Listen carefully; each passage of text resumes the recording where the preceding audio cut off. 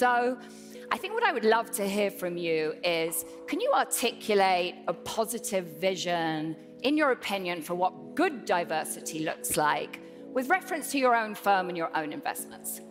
So when I first heard of DEI, I thought diversity, that's a good thing, inherently, I believe.